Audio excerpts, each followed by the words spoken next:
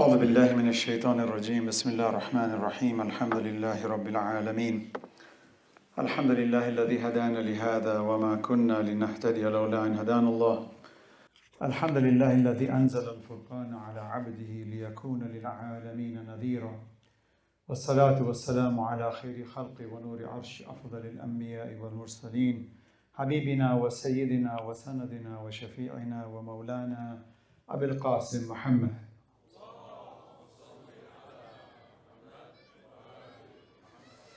وعلى آله الطيبين الطاهرين المعصومين المظلومين. أما بعد، فقد قال الله سبحانه وتعالى في كتاب المجيد وقوله الحق وهو أصدق الصادقين. بسم الله الرحمن الرحيم. حاميم والكتاب المبين إنا أنزلناه في ليلة مباركة إنا كنا منذرين فيها يفرق كل أمر حكيم أمرا من عندنا إنا كنا مرسلين رحمة من ربه إنه هو السميع العليم. صدق الله العلي العظيم. صلوات على محمد وآل محمد. I begin in Allah's name, the Beneficent, the Merciful. We're grateful to Allah subhanahu wa ta'ala, for nothing is more precious to Allah when His created beings, creation like you and I, indulge in gratitude. وَإِذْ تَأَذَّنَ رَبُّكُمْ لَإِنْ شَكَرْتُمْ لَأَزِيدَنَّكُمْ. When you are grateful, God will give you more. And the antithesis to that is وَلَإِنْ كَفَرْتُمْ إِنَّ عَذَابِي لَشَدِيدٌ. And if you are a rejecter, you're ungrateful, you do not appreciate what Allah has given you, then you will be punished with a severe punishment. So I begin in His name with much gratitude. And I know that you and I, as much as we may ponder and reflect on all that which Allah has given us and be grateful about it, we will never be grateful enough. For Allah subhanahu wa ta'ala tells us that He has given us ظَاهِرَةً وَبَاطِنًا, that which you are able to see, نِعَمَهُ ظَاهِرَةً وَبَاطِنًا, that which you can see and that which you cannot see. And there is so much that we don't even recognize that are mercies of Allah. And if we will not recognize it until we die and go into our graves. And tonight I'd like to start this conversation. As you know, the whole theme of this 15 nights is self-purification, tazkiyatun nafs. Allah says, قَدْ أَفْلَحَ مَنْ زَكَّاهَا وَقَدْ خَابَ مَنْ دَسَّاهَا. Successful is the one who purifies, and of course failure is the one who impurifies. And the impurity, Allah says, كَذَّبَتْ ثَمُودُ بِتَغْوَاهَا إذ انبعث أشقاها فقال رسول الله ناقة الله وسقياها فكذبوه فعقروها فدمدم عليهم ربهم بذنب فسواها ولا يخاف عقباها. So Allah subhanahu wa ta'ala in Surah Al-Shams is giving us an example how He perfected this self, taught it wrong and right. And Allah says successful is the one who purifies it, failure is the one who impurifies it. And then Allah gives us an example of the impurification that led to failure. Allah says, كَذَّبَتْ ثَمُودُ. كَذَّبَتْ. They belied. The tribe of Thamud belied. That means lying is one of the core principles of impurity. When you and I indulge in lies, and we all know lying is something that just does not sit well with anybody. Even those who lie don't like to be lied to, as I mentioned. Proof positive that it's not a good thing. Arrogance. People who are arrogant don't like arrogant people. You'll notice that. People who hurt don't like to be hurt. People who are rude don't like people to be rude to them. People who are harsh don't like people to be harsh to them. These are intrinsic natures that Allah subhanahu wa ta'ala has put into our souls and into our fitrah, that tells us without any training whatsoever that at the get-go, upon birth, we're aware of these faculties. And Allah says maintain it. And how do you maintain it? Don't go towards the negative, make sure you keep it towards the positive. قَدْ أَفْلَحَ مَنْ زَكَّى. Right? قَدْ أَفْلَحَ مَنْ تَزَكَّى وَذَكَرَ اسْمَ رَبِّهِ فَصَلَّى. Who's successful? The one who remembers Allah and maintains prayer. Right? Meaning purify yourself. How? By remembering Allah and keeping prayers, speaking the truth, not being rude, not being harsh, not bullying others. And these are qualities that are very prevalent in society where people bully, they speak harsh. Online, people are wicked. There is so much trolling online where people just have nothing better to do and they're destroying people's lives electronically by sending nasty words, nasty images, making fun of others. These are the people whose hearts are impure. And the purification of the heart doesn't require much work. It just requires introspection, awareness. Thank God we have the month of Ramadan that increases our awareness. It makes us more aware of the fact that right and wrong are distinctly different. And while I'm in a state of fasting, there are things that Allah has forbidden me which are normally allowed. But why has He forbidden me? To make me acutely aware so that I don't become a person of ghafla. Just like when you do your ihram. When you go to Hajj and the minute you don the ihram makes certain things haram. And you're going to Masjid al-Haram, meaning that which certain things are forbidden. Look at how beautiful it is. Haram has such positive connotation here, where haram means you're not going to indulge in mundane foolishness. You're not even going to kill a mosquito that's biting you in the state of ihram. You're not allowed to do that. You must push the mosquito off. You cannot kill it. If you killed it, there is a kafara. There is a penalty for it. Think about it. Just in the state of ihram, there is a penalty in killing an insect that's biting me. Allah says that's correct. I want you to be aware, because when you are aware, then shaitan cannot fool you easily. But when you're in a state of ghafla, when you're in the state of, in other words, your mind is no longer focused, then shaitan fools us. Look at shaitan. I mentioned yesterday the instrument of darkness, the instrument of music. These are very powerful instruments that take us away from awareness to some degree. It puts us in a state of fantasy. Nightclubs typically are dark. Bars typically are dark. They don't want you to see the clarity of the person. They want to obfuscate your vision. Iblis is a master of obfuscation. In English, obfuscation is when you cover something. You don't want somebody to see it. Elucidation is the opposite, when you put light on it. When you put light on it and you see clearly, you see the edges very clearly, you see the devil clearly, then you'll avoid him. But if he's hidden in a garb, right, in the darkness or in semi-darkness, he will fool you. Allah, in the state of fasting, wants me to put light into it, wants me to see through darkness, wants me to cut through curtains behind walls where opaque objects become transparent to me. That's purification of the soul. When the self is purified, it doesn't get beguiled, it doesn't get fooled. It's hard. You know, a person comes to Imam Jafar Sadiq alayhi salatu wasalam, salawat ala Muhammad wa ala Muhammad, and said, Yabna Rasulillah, why don't you lie? Now we ask the question, and this is a philosophical question. We say our prophets and imams were infallible, meaning they could make mistakes, but they never did. We say, oh, it's impossible. To err is human. Humans have to make mistakes. Our prophets and imams were humans, therefore they must have made mistakes. No, they don't have to make mistakes. There are people on earth who make less mistakes than others, but they're still human. If to be human is to make a mistake, then we should all make the same mistakes. Why is it that some make less mistakes than others? That's proof positive in itself that there's a gradation of the ability and the inability to commit sins within the human race. Therefore, it's logical that there has to be a group of human beings who don't commit any sins. You might say, but how is that possible? And by the way, the illogicity of some people, because of their myopic thinking, maybe they don't understand Allah and how He functions, that they think infallibility is only for Allah.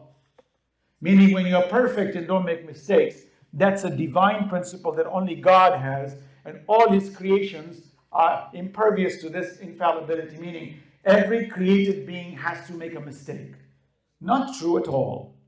Absolutely not. In fact, Allah is beyond perfection. When you and I say Allah is perfect, Perfection is a terminology of comparatives. Whereas Allah says, الَّذِي لَيْسَ كَمِثْلِهِ شَيْءٍ. There is no comparison to Allah. So you cannot compare perfection with Allah. Allah is beyond perfection. We cannot say Allah does things perfectly. What Allah does is perfect to us, but it's beyond perfection. For perfection is a comparative of existent beings. What do you say about a being coming into existence when it didn't exist? What do you call that then? It's beyond perfection.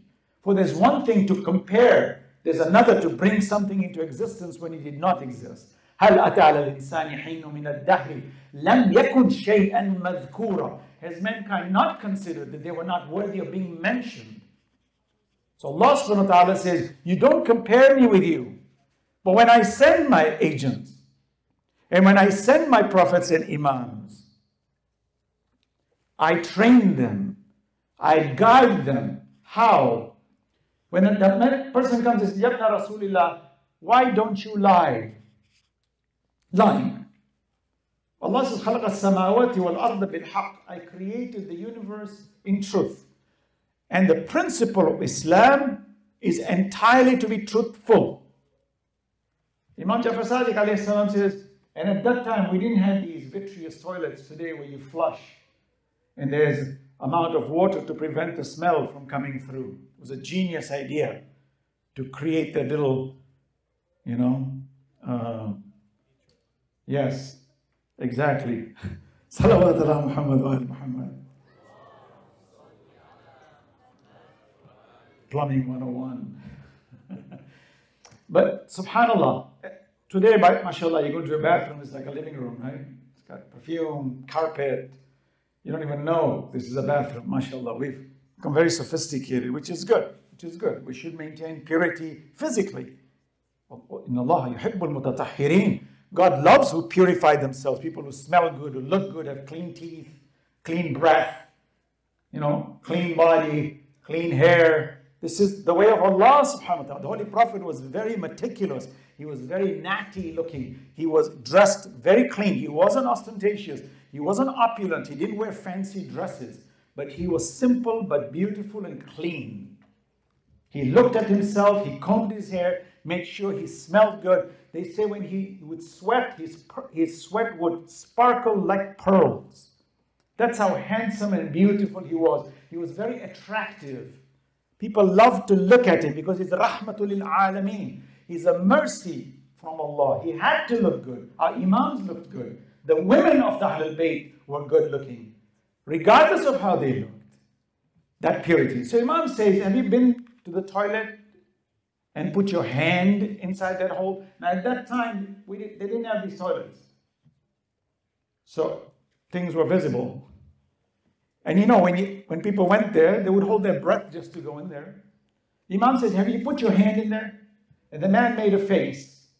He says, that's how we see lies. So to us, when you lie, we see you putting your hand in the toilet. It's very ugly. It's disgusting. Like Allah says, no, لا يغتب بعضكم بعضا.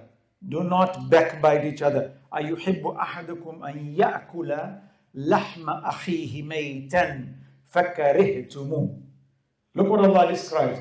When you backbite your brother, when you backbite anybody, it's like you've eaten the flesh of your dead brother. Just imagine you have a brother and you just took a knife and took a piece of their meat and you stuck it in your mouth and you're chewing it. Allah says, فَكَرِهْتُمُوهُ. It's disgusting. Well, that's backbiting.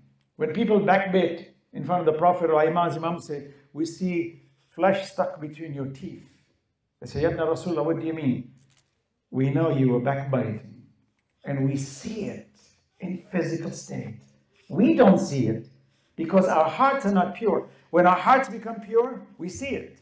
You actually physically see the ugliness. You start to become infallible when your heart is pure. The more pure you become, the more infallible you become. Did you know that? So people think that infallibility is with Allah. It's not. It's with His creation. How? By Allah showing them with awareness and clarity, with vision, with no ambiguity, the clarity of what is bad and ugly. Whereas you and I, what is Shaitan a master of? He's the master of beguiling. He camouflages ugliness with beauty. He puts glitter and color and attraction with good smell, and he invites you to that which is haram by hiding it. That's why he says, لَأُغْوِيَنَّهُمْ أَجْمَعِينَ. I will beguile them all. But look, even Iblis says, إِلَّا عِبَادَكَ مِنْهُمُ الْمُخْلَصِينَ. Except to those whom you have purified. Mukhlas is different from mukhlis. Just a quick notation, I know you've heard this before, but mukhlas is intrinsically pure from birth, 24/7, never moving away from purity. Mukhlas is different from mukhlis. In the Quran, for example, in Surah Luqman, Allah says, وَإِذَا غَشْيَهُمْ مَوْجٌ كَالظُّلَلِ دَعْوُوا اللَّهَ مُخْلِصِينَ لَهُ الدِّينَ فَلَمَّا نَجَّاهُمْ إِلَى الْبَرِّ فَمِنْهُمْ مُقْتَصِدٌ وَمَا يَجْحَدُ بِآيَاتِنَا إِلَّا كُلُّ خَتَّارٍ كَفُورٍ. I've mentioned this verse numerous times. Allah says, when the waves cover them, they are disbelievers. They don't believe in me. Their hearts are not pure. They don't obey me. They don't listen to me. They're arrogant. They're recalcitrant. Some people say, Hajj, you're using too many tough words here. Sometimes people use AP English. Yeah, well then, go to dictionary.com and figure it out, because I think our community and our society needs to raise its standards in its English. My English is not that good, with all due respect. Please. Salawat ala Muhammad wa ali Muhammad. May Allah bless you for being so kind, but really, let's raise the standards, because it's very, very important for us to know some basic English words. If we speak English, you speak Arabic, use the best Arabic words. You speak Farsi, use the best Farsi words. Be fasih with it, Be smart with it, because people judge you based on how you speak. So these people are in the ocean. The waves are covering them. Allah says, غَشَمْ مَوْجٌ كَظُلَلِ دَعْوُوا اللَّهَ. They turn to Allah, مُخْلِصِينَ, sincerely. That's temporal sincerity. Mukhlisin is different from mukhlasin. They are temporarily, they realize, oops, I'm going to die. And by the way, it's very interesting when people say, is Allah with us all the time? Where's God? And I mentioned this, by the way, very interesting. And I mentioned this in my lectures previously.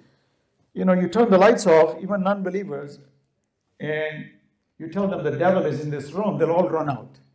Even atheists. But you tell them the light turned on and God is where? But you didn't see the devil either. So why'd you run out? Why did you have blind faith in the devil? People have no problem with the devil. Do you ever notice? When you say to people, the devil, oh yeah, no problem. You're not an atheist. But the devil hasn't been seen. Subhanallah. But look at the faith. But you realize that when Allah says, نَحْنُ أَقْرَبُ إِلَيْهِ مِنْ حَبْلِ الْوَرِيدِ, Allah is closer to us than our jugular veins. How do we know this? Simple footnote. When we are about to die, the most important things matter. The less important things don't matter. When the house is burning, when you're in the hospital and you're about to die, you're going to breathe your last. What are you going to think about? Your toys? Your car? Your silly things? All the little arguments you had with people? No. You're going to think about your life. You're going to think about your family. You're going to think about the most precious things you have. The more precious they are, the more they'll come to you. Subhanallah, the entire human race, when death is about to overtake them, they all turn to God. The whole human race. Oh my God. Where was God before? People say, well, there's no God. But why is it that the minute you start to drown, or the minute there's an earthquake, or the minute you're going to die, we all turn to Allah? And it's classic. I'm not saying this, unfairly. I ask you, challenge it. Have you ever heard and seen, by any standards, even those who are ardently against God, not turn to God when they're in danger? They hold on to something. Oh my God. Even atheists have told me this. He says, one atheist told me, my wife is a theist. I'm an atheist. We were once on a little canoe, and the weather changed, and we were about to drown. My wife was cool as a cucumber because she believed in God. I was terrified. So I said, then what were you thinking about? She says, I was very inclined to think like my wife. I said, but you're an atheist. He said, well, what am I going to hold on to? You're about to die, you know where to go. SubhanAllah, Allah is with us. He said, look at them, look at the way. But that truth that Allah subhanahu wa ta'ala infuses in us, is given to us in the state of purity through understanding. So the more pure we become, the more pliant we become, the more submissive we become, the more truthful we become, and the more vision we have, and the more we will avoid the haram. So when we talk about the purity of prophets, notice, mukhlas, intrinsically pure. Mukhlisin, temporary purity. What does Allah say? When we bring them back, نَجَّاهُمْ إِلَى الْبَرِّ فَمِنْهُمْ مُقْتَصِدٌ. When we bring them back to shore, they were very sincere on that ship. They turned to me, مُخْلِصِينَ لَهُ الدِّينَ فَلَمَّا نَجَّاهُمْ إِلَى الْبَرِّ. But when we brought them back to shore, they took the middle ground. We don't know. Is there really a God? That must have been just a lucky wave that pushed us back. See? So Allah subhanahu wa ta'ala says that had a temporal purity, had a temporal submission to Allah. But I love these temporal states because it's an indicator of what is true in myself. What lies in me that when I am in danger and I turn to Allah, then Allah says, now do you believe me or don't you? When Allah says, وَلَمْ يَرَ الَّذِينَ كَفَرُوا أَنَّ السَّمَاوَاتِ وَالْأَرْضَ كَانَتَا رَتْقًا فَفَتَقْنَاهُمَا وَجَعَلْنَا مِنَ الْمَاءِ كُلَّ شَيْءٍ حَيٍّ أَفَلَا يُؤْمِنُونَ. Once again, Allah is talking to me in the Quran. He says, don't you see the universe was one? We opened it up for you. And we made all living things out of water. He has another comparison, Allah. He's giving me a physical example, scientific, empirical observation of modern day science, 100% proof that life requires water. Water is the cause of life, the main component of life. In fact, water is the sustainer of life. The metabolic processes of all living beings requires water. Allah said, وَجَعَلْنَا مِنَ الْمَاءِ كُلَّ شَيْءٍ حَيٍّ. Allah has struck it clearly, clarity. Just like Imam Jafar Sadiq alayhi salam, seeing somebody putting their hands in the toilet. Allah is making it very clear for me that here it is. You saw the universe open up. You see this? Do you still not believe? Subhanallah. What I love about Allah's conversation with me is that He is mighty.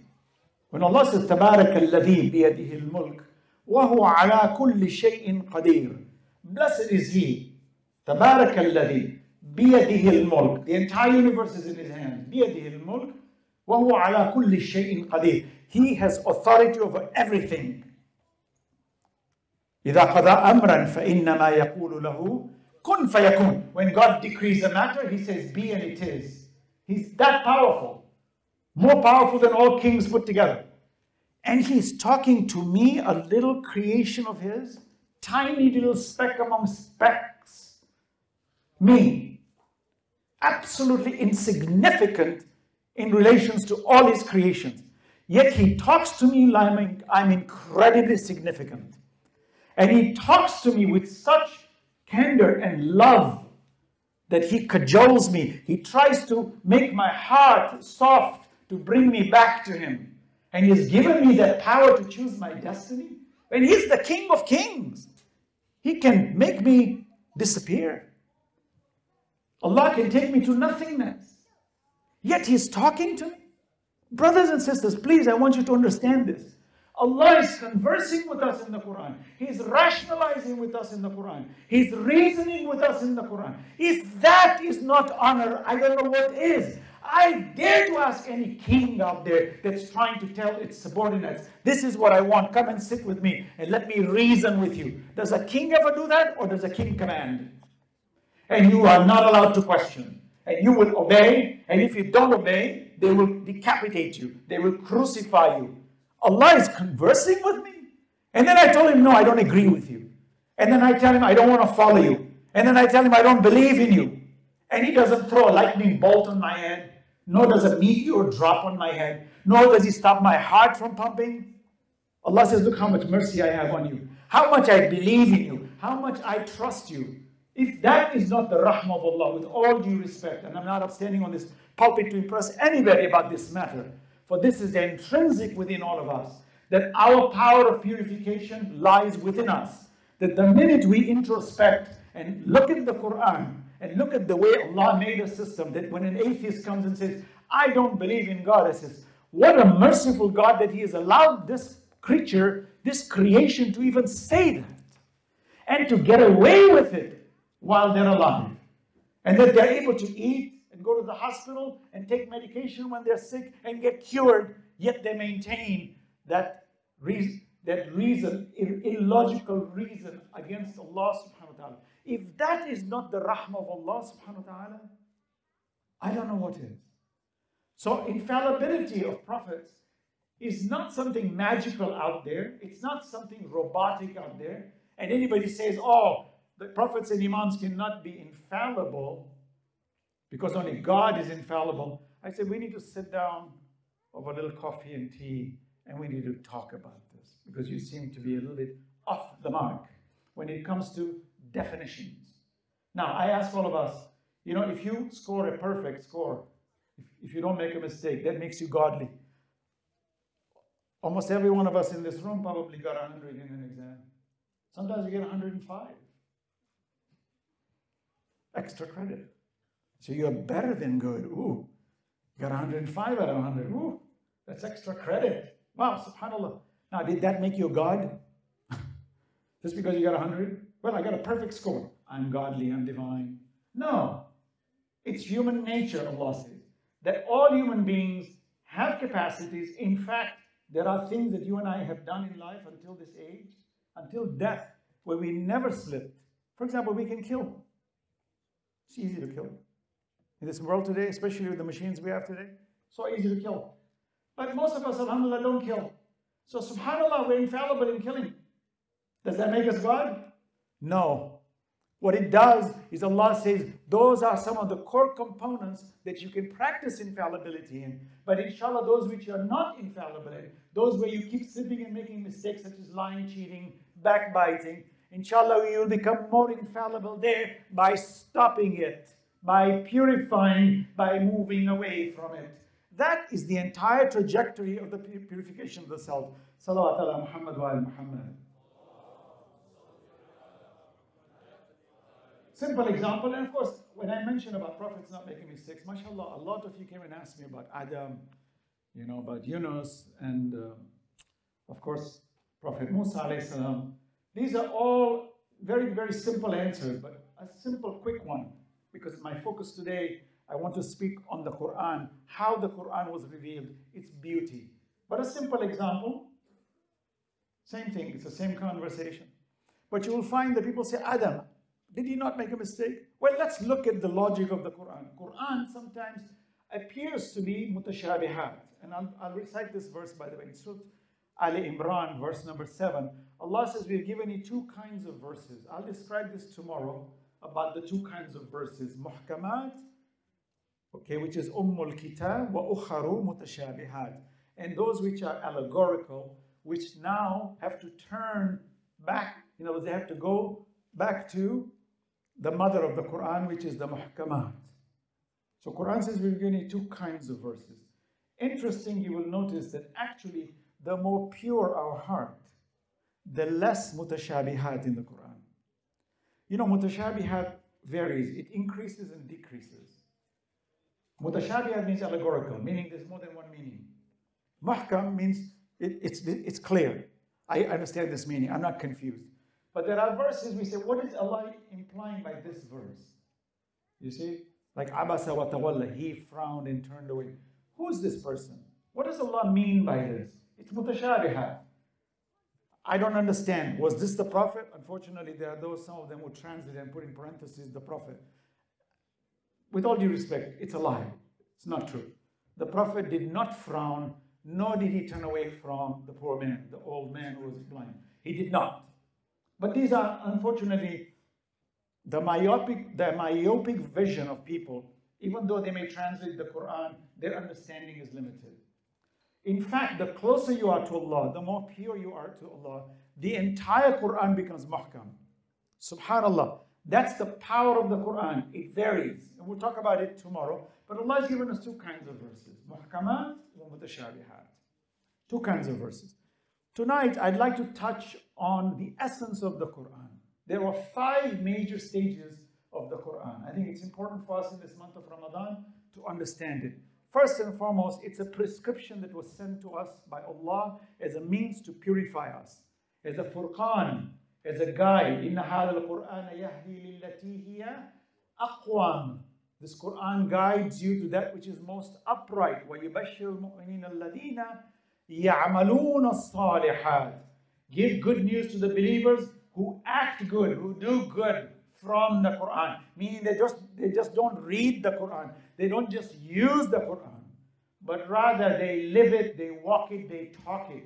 يَعْمَلُونَ الصَّالِحَاتِ أَنَّ لَهُمْ أَجْرًا كَبِيرًا. That for them is a great reward because they acted on the Quran. It's very important for us to understand this, brothers and sisters, because if I ever want to embark on my purification, I need a GPS, I need a pathway, I need to hang on to the roots, I need to ground myself. It's like I'm going out in space. I don't want to get lost in space, so I lock myself with earth. Somehow I ground myself with earth, then I leave to space. Should I get lost out there, I have a way to get back. So please ground yourselves to come back. The Quran grounds me. It takes me in the right direction. It shows me what to do, what not to do. It's very, very important. Now, when we talk about, I'll talk about Adam. I know you're all wondering, like, is he going to finish about Adam? I will talk about Adam briefly before this end, inshallah, if Allah wills. But I want you to focus on the purity of the Quran. And when we read the Quran, it clarifies. Now, the Quran gives us allegorical verses that appear like a prophet made a mistake. But they didn't. Because if you read the text correctly, Allah is testing you and I on our usul. Just like when Allah says His hands. Right? Allah says, كُلُّ مَنْ عَلَيْهَا فَانٍ وَيَبْقَى وَجْهُ رَبِّكَ ذِي الْجَلَالِ وَالْإِكْرَامِ. Everything shall perish except the face of Allah. Allah has a face. تَبَارَكَ الَّذِي بِيَدِهِ الْمُلْكِ. Blessed is He in whose hands is the universe. Allah says, you did not strike them, I struck them. And Allah uses the metaphors of hands. My hand, فَوْقَ أَيْدِيهِمْ. My hand was above your hand. Allah has hands?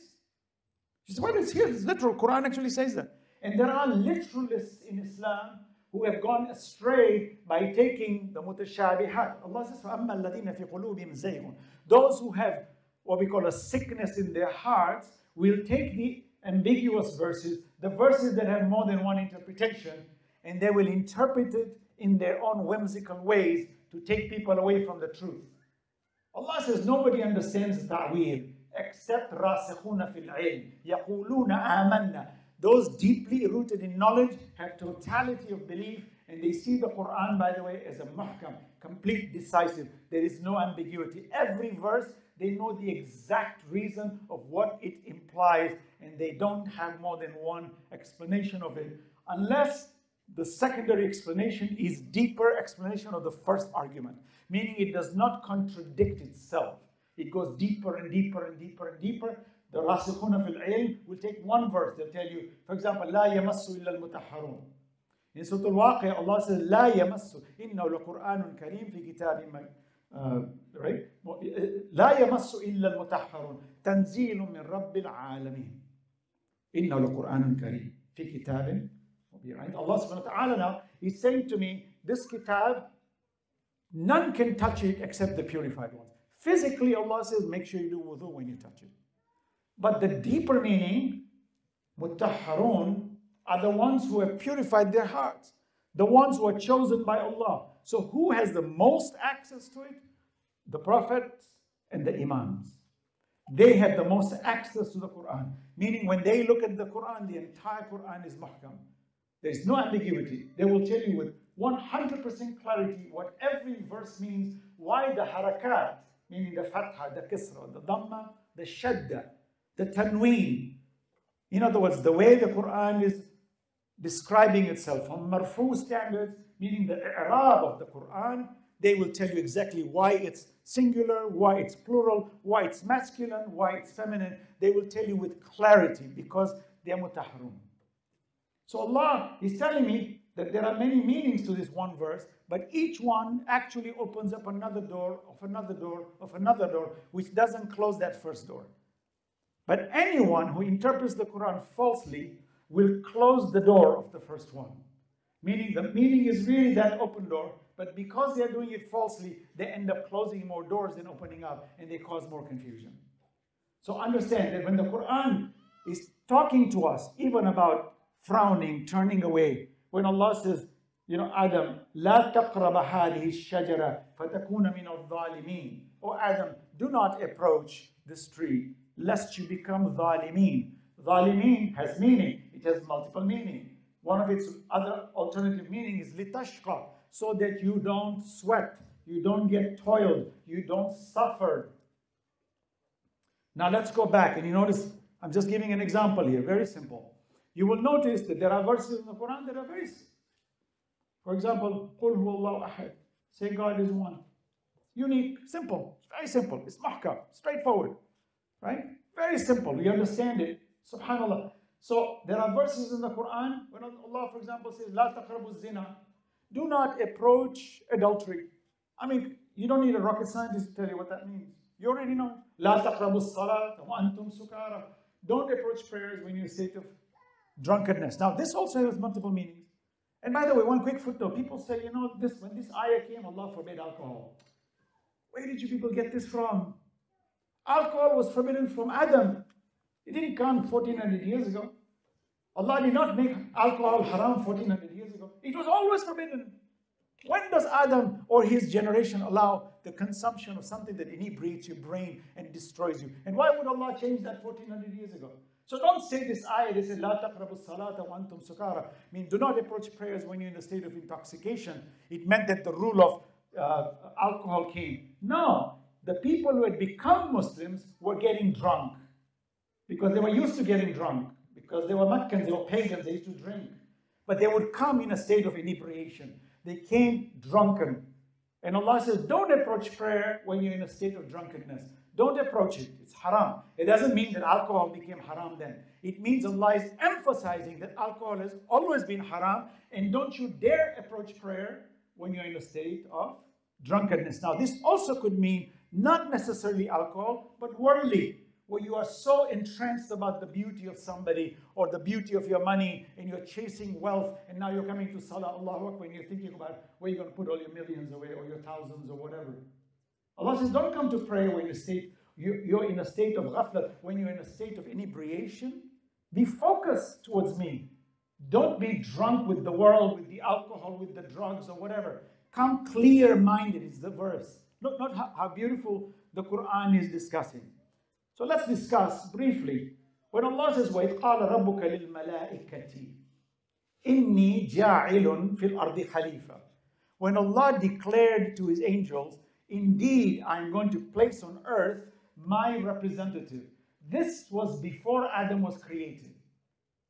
Adam shaped his clay mold, and his wife, Hawa, were created, and they were curing for a period of time.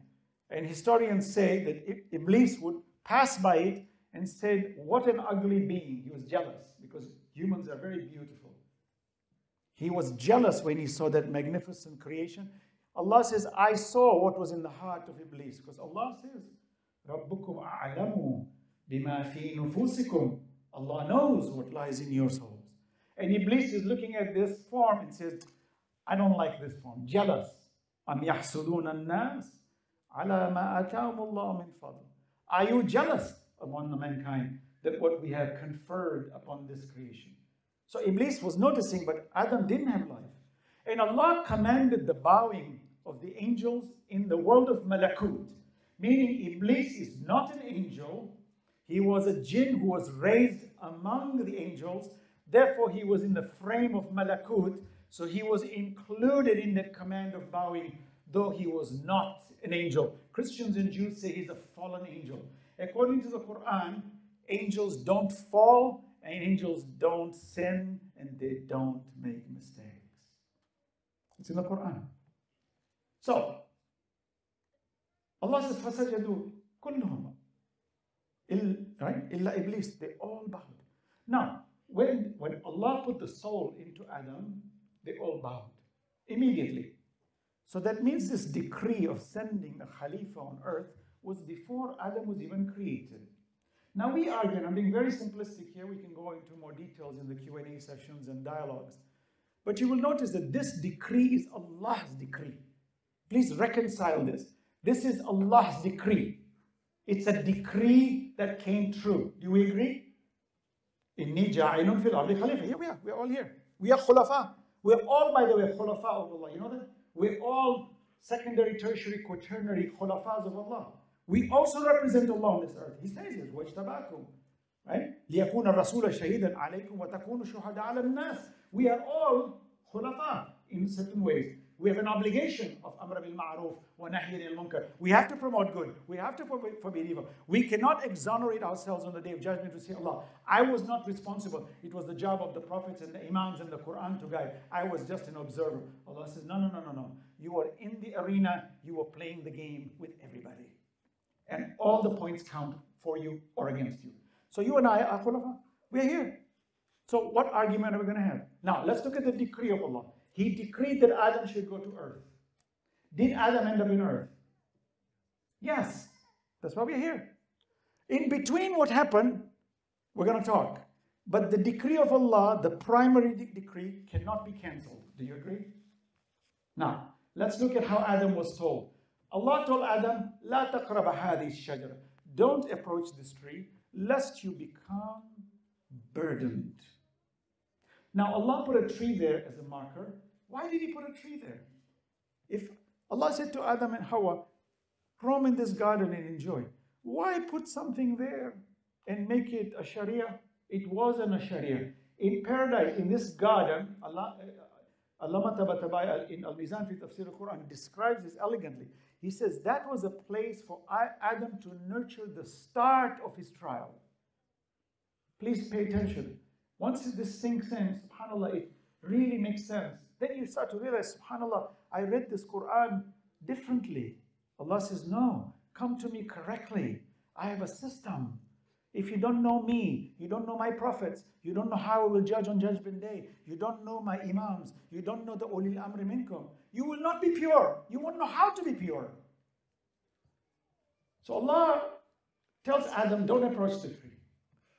But Adam approaches the tree. Who tells him? Iblis tells him, hey, Adam, please go forward. Now, Christians and Jews say that Adam was in paradise. Jannah. Jannah in Arabic means garden. Jannah is a garden. It's not the same paradise that we will be in the next world. That's different. You know why? This Jannah that Adam was in, Iblis was there. Now note, Iblis had already rejected Allah. He was already a kafir. He was already rajim. He was already condemned. What is he doing in the garden? He's not supposed to be entering there because Allah's command says the impure shall not enter paradise. The pure shall enter paradise. What is Iblis doing there? It was not the Jannah you and I think it is. It was a garden where there were no laws against Adam in Sharia matters. Everything was allowed. Allah gave an advice to Adam that you will begin the trial when you approach the tree. Iblis knew this. Iblis knew he's mukhlasin, he's purified. I cannot touch him, but his generation, I can. So I want Adam to come to earth quickly so that he should have children so that I can start my mischief. And when Adam does approach the tree, did he make a mistake? No, because it was by decree that Allah said he has to come to earth. We all know that the only way he came to earth was by the approach to the tree. That means it must have been a divine decree, and whatever Allah told him not to approach was only an advisory, not a Sharia. Sharia requires punitive damages. It means it requires punishment. But Adam did not get punished. Adam approached the tree. Allah says, فَتَابَ عَلَيْهِمْ. Allah turned to him mercifully. But Allah turns to all prophets mercifully. In the Quran, Allah turns to the believers. And Allah يُحِبُّ التَّوَّابِينَ. Allah loves those who are people who do tawbah. Turning towards Allah does not mean you made a mistake. Quick final point I want to make here. That you'll notice that Adam asks Allah for forgiveness. He does. It's in the Quran. As soon as he comes on earth with his wife, he realizes, wow, this is a tough world. I am going to slip, meaning my children, and we also can slip if we're not careful. So he says, رَبَّنَا ظَلَمْنَا أَنفُسَنَا وَإِن لَمْ تَغْفِرْ لَنَا وَتَرْحَمْنَا لَنَكُونَنَّ مِنَ الْخَاسِرِينَ. Listen to the verse correctly. He says, "Oh Allah, he's talking about he and his wife, ظَلَمْنَا أَنفُسَنَا, we have burdened ourselves. وَإِن لَمْ تَغْفِرْ لَنَا, if you don't protect us from wrong and have mercy on us, we will become losers." Khasirin is a loser. I will lose. I will become bad. He didn't say رَبَّنَا خَسَرْنَا أَنفُسَنَا. He said رَبَّنَا ظَلَمْنَا أَنفُسَنَا. If you understand the Arabic, it's very clear that Adam is praying to Allah the way a prophet should pray. Did Imam Ali alayhi salam not tell us in Dua Kumail, ظَلَمْتُ نَفْسِي وَتَجَرَّعْتُ بِجَهْلِ? Did he not say that I've done zulm? ظَلَمْتُ نَفْسِي. Imam Ali alayhi salam says, I've done dhulm on myself. He's ma'soom, he's infallible. Who is he talking to? Allah. In what sense? He is putting himself down in front of Allah because Allah is greater than all imaginations. And the only way a believer talks to Allah is through submission and through istighfar. Now, istighfar is a good thing even when you're successful. Allah says, إِذَا جَاءَ نَصْرُ اللَّهِ وَالْفَتْحِ. When the help of Allah comes, O Prophet, and you are victorious, وَرَأَيْتَ النَّاسَ يَدْخُلُونَ فِي دِينِ اللَّهِ أَفْوَاجًا, and people will enter the religion of Islam in armies. What does Allah therefore say? There's a father. فَسَبِّحْ بِحَمْدِ رَبِّكَ وَاسْتَغْفِرْ إِنَّهُ كَانَ تَوَّابًا. Listen to the verse. The entire verse is victory. The Prophet is successful. إِذَا جَاءَ نَصْرُ اللَّهِ. When my help comes, people will enter in the millions in Islam. Therefore, فَسَبِّحْ بِحَمْدِ رَبِّكَ, mention my name, worship me, and do istighfar. Istighfar for what? I'm already successful. Everybody is becoming a Muslim. Allah says, that's my ibadah. It is Iblis who doesn't do istighfar. It is Iblis who says, I am perfect and I will not ask for forgiveness. It is Iblis who refuses to do istighfar. So when we see in the Quran prophets doing istighfar, it doesn't mean they made mistakes. It means that they are really prophets. Salawat ala Muhammad wa ala Muhammad. So just an example of Adam alayhi salam. Now, Allah says, فَتَابَ عَلَيْهِمْ. And Adam says, now question. Notice, Allah says, my original command was Adam to come on earth. Don't cancel me. Don't belie me. That's the law of Allah. Secondly, when Allah turns to Adam, does Adam alayhi salam ever ask to go back to paradise? You know, if you and your wife were having a good time there, everything was lovely and no burden, don't you think the first thing Adam should have asked? Okay, since you forgave me, Allah, let me go back. He never asks to go back, ever. Why not? Because he was not decreed to be there. He was decreed to be on earth. So now I ask the initial question, did Adam make a mistake? Think about it. If he did, he would ask to go back, because from a legislative point of view, if you make a mistake and you're kicked out of the room because of bad behavior, and then you're outside and now you ask for forgiveness, logically you must come back. Why is Adam not coming back? Because he knows he was not decreed to come back. So please, let's not go with that idea. Number two, is a prophet of Allah.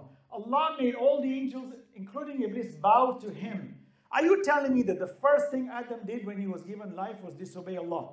And now he's going to be the model of a prophet who's going to guide all of us to obey Allah. I mean, you flip the head upside down, you put the horse in front of the cart. I mean, the cart in front of the horse, because it doesn't make sense. So Allah is saying, what do you think? So for you and I to say, well, Adam made a mistake, go ahead and say it. Sadly, the entire Christian faith is built on this idea. The only reason Jesus came to die on the cross and risen. In fact, Paul in Corinthians says, were Christ not crucified and risen 3 days later, Christianity is in vain. It is a hopeless religion. It has no meaning unless Jesus dies on the cross and rises again 3 days later. Can you imagine the axis of the entire Christian faith is predicated on the vicarious atonement of Jesus Christ against the original sin of Adam? When Adam never committed a sin. Think about the concoction that the human race, 2 billion plus, are going in the whole different wrong direction from one misunderstanding of how a prophet behaved and how he was brought to this earth. Salawat ala Muhammad wa ala Muhammad. I'm running out of time. But even Yunus alayhi salam, Musa alayhi salam. I mentioned some examples. I don't have time tonight. Quick introduction. Quran has 5 stages. 5 main stages. The Quran has 5 main stages. Introduction tonight. We'll continue this conversation tomorrow. The first stage, Allah says, إِنَّهُ لَقُرْآنٌ كَرِيمٌ فِي كِتَابٍ مَكْنُونٍ. It's an incredibly elegant system. So Allah's universe has laws. Every particle in the universe has laws. All creations, by the way, we are one creation. Among creations we can't even count. And if we can count, it's limited to what we can count. For Allah's creations are greater than all that we can count. We are one creation among His incredibly large number of creations. Among all those creations, Allah has laws for them. Even when you study physics, you will see that a proton, a neutron, an electron, even a quark, which is inside an atomic particle, you will notice it has laws. It follows rules. There are visible laws and there are invisible laws, forces that hold you. How is the earth moving around the sun and not leaving the space? Why is it getting lost in space? Why does it continue to rotate? وَالشَّمْسُ تَجْرِي لِمُسْتَقَرٍّ لَهَا. Right? ذَلِكَ تَقْدِيرٌ. Right? Allah subhanahu wa ta'ala mentioned, لَا الشَّمْسُ يَنْبَغِي لَهَا أَن تُدْرِكَ الْقَمَرَ وَلَا اللَّيْلُ سَابِقُ النَّهَارِ. Everything follows a set course. How does it do that? Allah says, I have laws. I hold everything in place. So the laws of humanity is physical, but the laws of Allah, the main ones are the moral, ethical laws. The halal, the haram, the do's and the don'ts, the wajibats and the harams and the mustahabbat, etc. that I touched on a few nights ago. All the laws of Allah are transcribed in the universe. Allah is so merciful that He has a central depot of laws for laws. So if you and I were created on another planet and we had, let's say, 2 heads and 7 legs, and our salah was of a different type, where we had to do wudu, let's say, every other leg, then the law in the Quran, in our Quran, there would be to do that. And let's say instead of 24 hours a day, it was 240 hours a day. Then Allah would give me certain conditions on that. It would vary depending on the physical conditions. Earthly conditions, 24 hours a day, 12 months a year, etc., etc. Sunlight, we have day, we have night, night to rest, day to earn. So the laws are there. So Allah says the Quran is from the guarded tablet. إِنَّهُ لَقُرْآنٌ كَرِيمٌ فِي كِتَابٍ مَكْنُونٍ. It comes from the guarded tablet. It gets extracted to us in spiritual form. Very quick point here. The Quran does not have words. It doesn't have chapters. It doesn't have letters. The Quran we're holding has 114 chapters, has over 6,000 verses, right? These are transformed from the Spirit in written form to allow us to access it. Allah has given us an access means to understand the Quran. The actual Quran is a spirit. It's one shot. When you have purity, the entire Quran becomes part of you. Every aspect of its law controls you. And you don't need to look at it because it is you. It is your composition. Just like you and I are made up of millions of cells, but we don't know what they are, but they all make us up. They make me. They allow me to do this. But I don't know what it is. It's a combination. Very quick example of this. So you find the Quran is a spirit. And the Quran entirely was revealed into the heart of the Prophet on the night of Qadr. That's why Allah says, Bismillah ar-Rahman ar-Rahim, Inna anzalnahu fi laylatil qadr. Anzalnahu in Arabic is different from Tanzeel min Rabbil Alameen. Tanzeel is revealed in stages and parts. Anzalna is the whole Quran. Now we know it took 23 years for the Prophet to receive the Quran. At the age of 40, he was given the first part.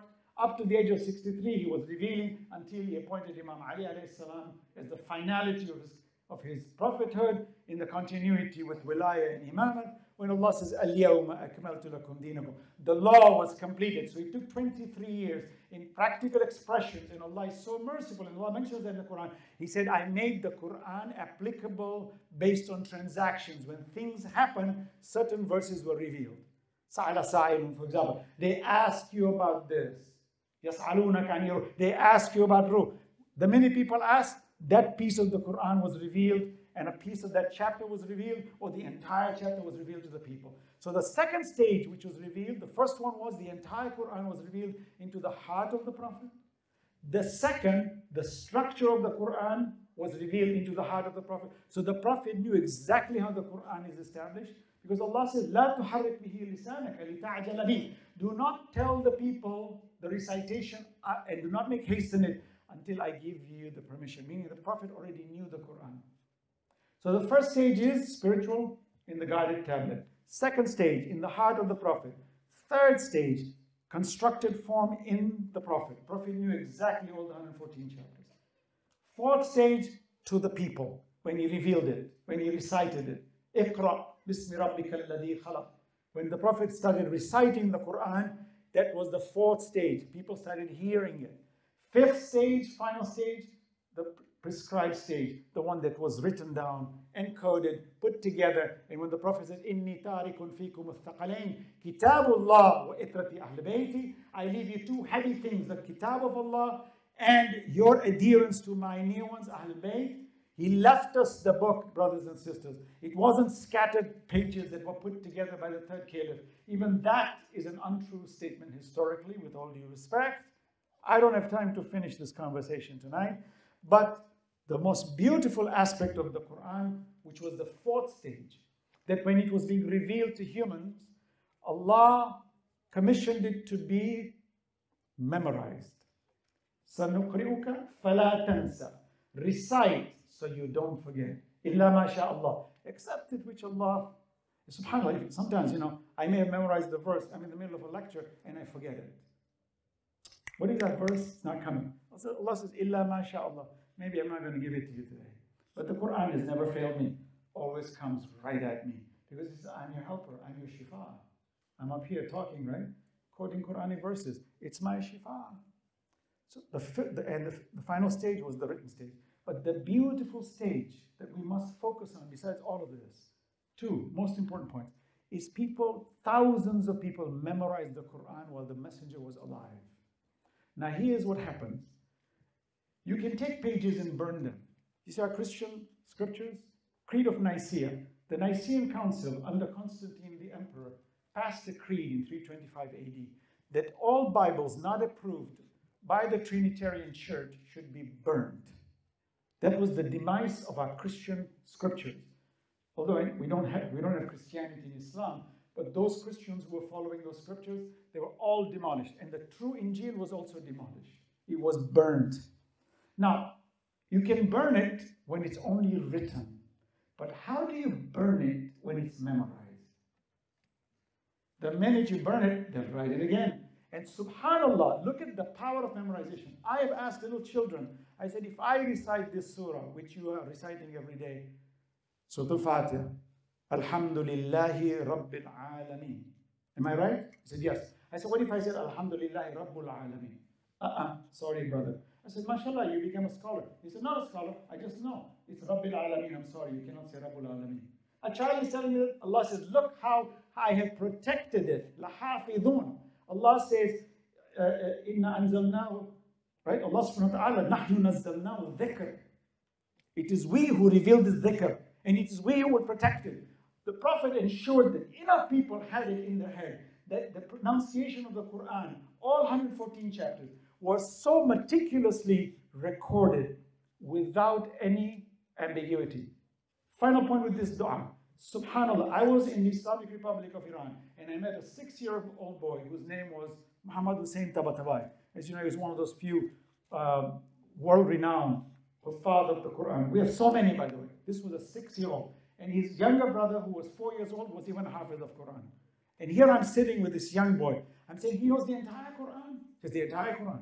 He will tell you exactly what word is where. He'll tell you exactly, if you go backwards, he'll tell you where to go.